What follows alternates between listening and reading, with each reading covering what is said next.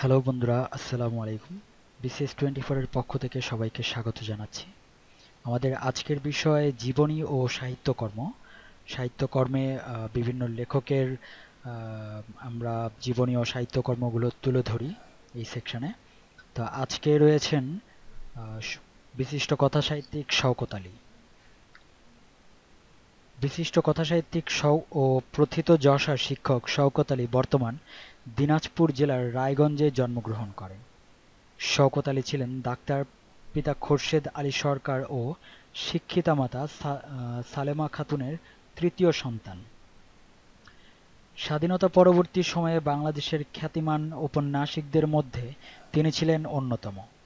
সামাজিক বৈষম্য, রাজনৈতিক প্রেক্ষাপট, অর্থনৈতিক টানাপোড়েনে প্রভৃতি বিষয়গুলো তুলে এনেছেন তার রচনায়। কথাসাহিত্যিক শওকত আলী জন্মগ্রহণ করেন 12 ফেব্রুয়ারি 1936 সালে। সাহিত্যিক শওকত আলীর শিক্ষা জীবন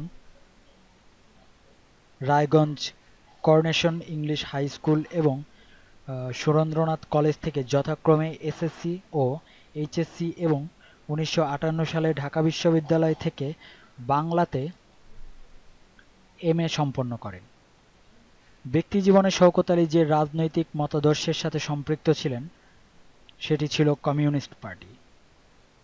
তিনি যে পত্রিকায় লেখালেখির মাধ্যমে কর্মজীবন শুরু করেন তার নাম দৈনিক মিল্লাত পত্রিকা। তিনি ঠাকুরগাঁও কলেজে বাংলা বিভাগের প্রভাষক হিসেবে যোগদান করেন 1959 সালে। তিনি জগন্নাথ কলেজে, বর্তমান জগন্নাথ বিশ্ববিদ্যালয়ে শিক্ষকতা করেন 1962 থেকে 1967 সাল পর্যন্ত। তিনি সরকারি সঙ্গীত কলেজের অধ্যক্ষ হিসেবে যোগ দেন 1989 সালে। শওকত আলীর উন্মূল বাসনা নামক প্রথম প্রকাশিত ছোট গল্পটি প্রকাশিত হয় নতুন সাহিত্য নামক পত্রিকা 1968 সালে। তার প্রথম প্রকাশিত উপন্যাস পিঙ্গল আকাশ প্রকাশিত হয় 1963 সালে। তার বিরচিত শ্রেষ্ঠ উপন্যাস হিসেবে বিবেচনা করা হয় প্রদোষে প্রাকৃতজন উপন্যাসটিকে। সেন রাজাদের রাজত্বকালে সামন্তগণ বাংলার মানুষের উপর যে শোষণ অত্যাচার করেছিল এবং তুর্কি আক্রমণের ফলে বাংলা সমাজের ও সাংস্কৃতিক জীবনধারায় যে পরিবর্তন ঘটে তার বাস্তব চিত্র ফুটে উঠেছে প্রদেশে প্রাকৃতজন উপন্যাসের মাধ্যমে। তার রচিত প্রদেশে প্রাকৃতজন উপন্যাসটি প্রকাশিত হয় 1985 সালে। প্রদেশে প্রাকৃতজন যে শ্রেণীর রচনা সেটি হচ্ছে ইতিহাস আশ্রিত উপন্যাস। সাপ্তাহিক বিচিত্রা পত্রিকায় প্রকাশিত হয়েছিল। এই কি মানুষের জীবন, এর শেষ কোথায়? এই জীবন কি যাপন করা যায়? কথাগুলো শওকত আলীর যে উপন্যাসে বিবৃত হয়েছে সেটি হচ্ছে প্রদোষে প্রাকৃতজন উপন্যাসে। 60-এর দশকে মানুষের মধ্যে চিন্তা ভাবনায় যে আমূল পরিবর্তন শুরু হয়েছিল তারই ভাবধারায় রচিত শওকত আলীর দক্ষিণায়নের দিন উপন্যাসটি। দক্ষিণায়নের দিন উপন্যাসটি প্রকাশিত হয় 1985 সালে। তার রচিত দক্ষিণায়নের দিন উপন্যাসটি যে পত্রিকায় প্রকাশিত হয় সাপ্তাহিক বিচিত্রা নামক পত্রিকায় 1985 সালে। তিনি মানুষের চিন্তা চেতনায়, সর্বোপরি সামগ্রিক জীবন ব্যবস্থায় পরিবর্তনের যে সুর বেজে উঠেছে তার চিত্রায়ন ঘটেছে শওকত আলীর রচিত কুলায় কালস্রোত উপন্যাসে। তার রচিত কুলায় কালস্রোত উপন্যাসটি প্রকাশিত হয় 1986 সালে।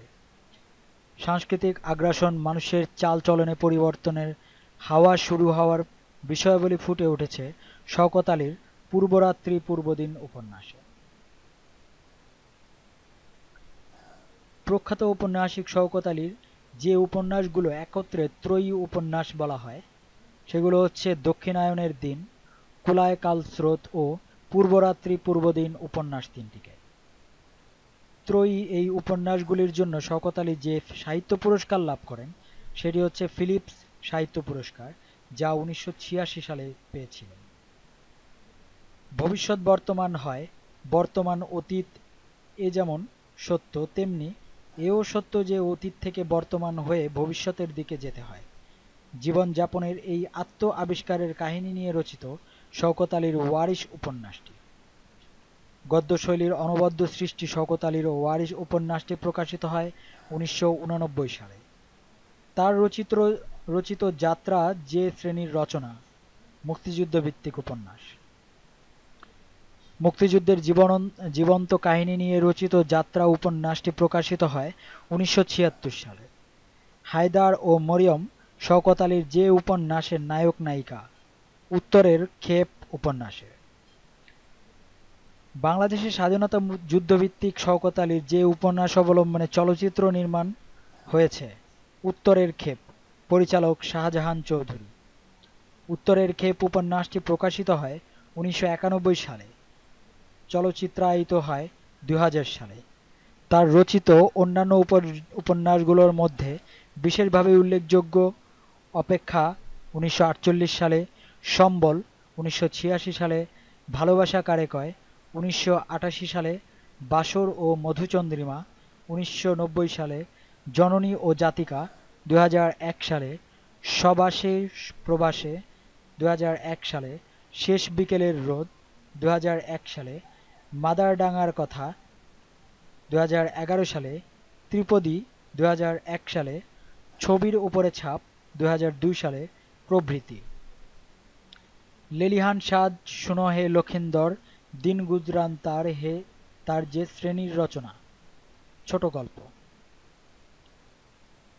তিন বন্ধু ও প্রাচীন রাজবাড়ি, নীল পাহাড়ের গান শিশু সাহিত্যমূলক রচনাগুলোর লেখক শওকত আলী।